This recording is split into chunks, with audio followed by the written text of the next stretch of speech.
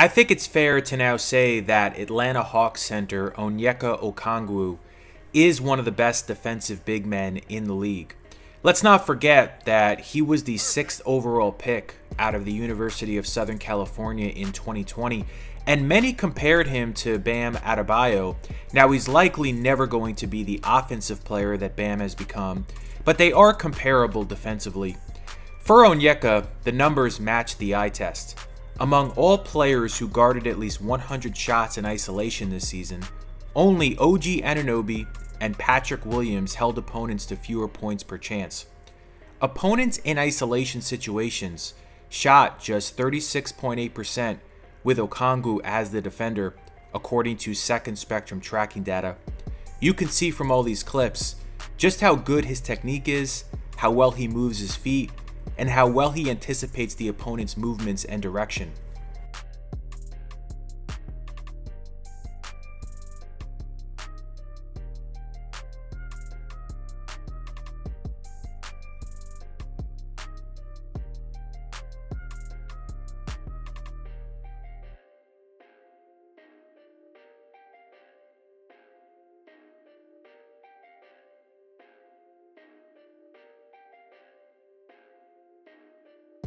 Also, Okongwu held ball handlers to just 32.3% shooting on 65 shot attempts after a switch in pick and roll.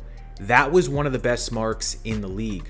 Just to compare, ball handlers shot 36% when Nick Claxton guarded them on a switch, and Adebayo's defensive field goal percentage in these situations was 45%. That helps emphasize just how effective Okongwu is guarding perimeter-oriented players.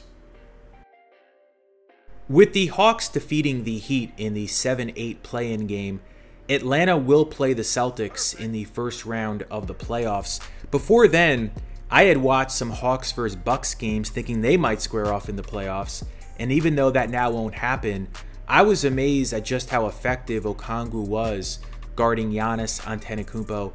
When reviewing the data, that proved accurate, as Giannis actually shot just 5 of 18 from the floor this season, when Okongwu contested his shots. Another thing Okongwu does so well defensively is guard the dribble. He keeps opponents in front of him most of the time when they look to attack the paint, and he's really good getting his hands on the ball and using his body as a shield to prevent escapes from the creator. I also find his post defense to be excellent. He gets his work in early and keeps his opponents off the block, often forcing them into tough contested shots as they try backing him down.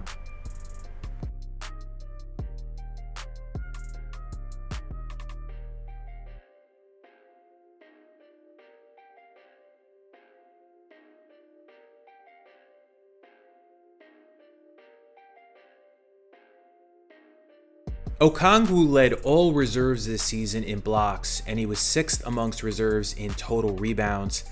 It will be interesting to see what kind of impact he can make in the series against Boston. The Celtics won all 3 meetings against the Hawks in the regular season, although they played on that last day of the regular season with both teams resting their core players. Watching their meeting though on March 11th, I felt like Okongwu was one of the few bright spots in that game for Atlanta. He finished with 11 points and 8 rebounds, and the Hawks were a +12 when he was on the floor, despite Atlanta losing by 9. According to Second Spectrum, Boston took 12 shots with Okongwu as the closest defender in that game, and they made just 3 of them. So I'll pose this question: if Okongwu was a permanent starter, playing big minutes every night, and despite him being pretty limited offensively, would he be a top 10 center in the league? I think there's a case to be made for that, and maybe eventually we will see that play out. So that will wrap up this video. If you like this kind of content, please subscribe.